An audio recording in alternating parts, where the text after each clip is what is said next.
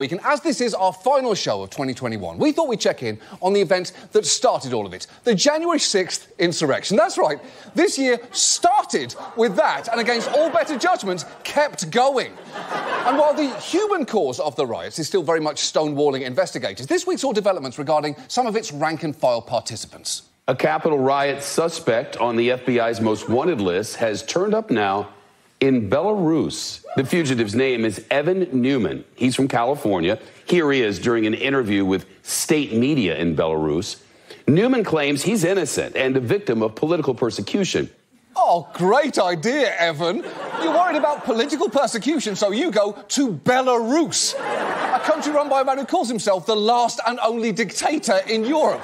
You can read all about their free-flowing exchange of ideas in any of Belarus's publications like Redacted magazine and All Praise Our Glorious Leader Who Isn't Bald quarterly. Now, other participants in the insurrection have been facing consequences. The QAnon shaman, a name I still cannot believe I have to say out loud, is awaiting sentencing after pleading guilty. And then there is Jenna Ryan, a Texas real estate agent who entered the Capitol and later got attention for tweeting, "Definitely not going to jail. Sorry, I have blonde hair, white skin, a great job, a great future, and I'm not going to jail," which is, on one hand, a dangerously brazen tweet, but on the other, a pretty great Real Housewives catchphrase. I have blonde hair, white skin, and I'm not going to jail? She's the new Erika Jane, and I don't say that lightly.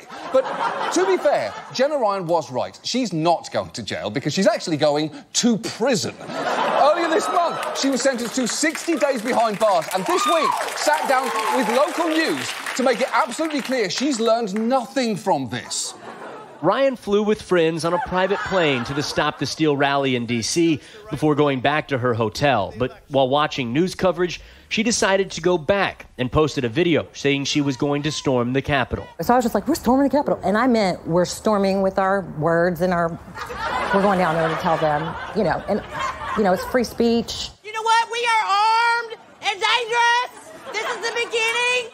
What are you talking about, you Marjorie Taylor Wannagreen?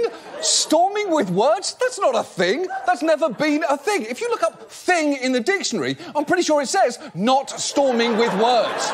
Jenna also outlined how she's preparing for her 60-day sentence, which is, if nothing else, on brand. It's all you can think about. I'm watching all the YouTube videos on how prison is, how to go to prison, what to do.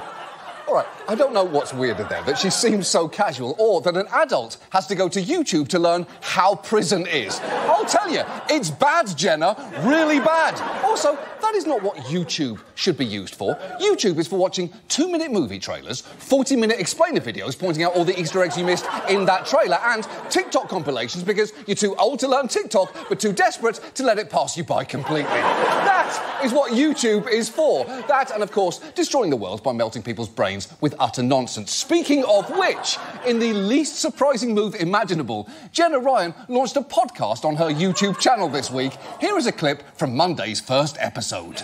I want you to be able to come to my channel and listen to what I have to say and be well caught up on alternative news. I just made that up. That's what I want. We're in hell.